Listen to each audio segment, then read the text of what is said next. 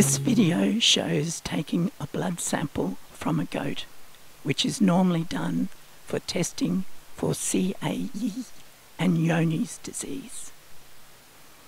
I'm wiping the skin with methylated spirits and cotton wool.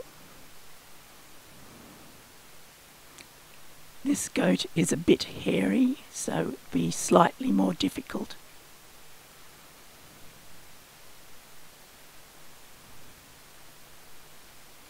I'm palpating the area to find the jugular vein. The vacuum container needle is inserted into the holder. The vacuum container is added.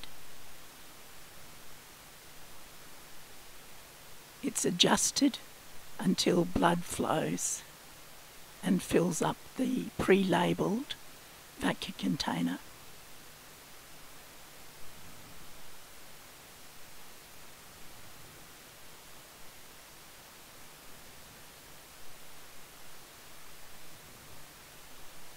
Pressure is applied to jugular to prevent bleeding.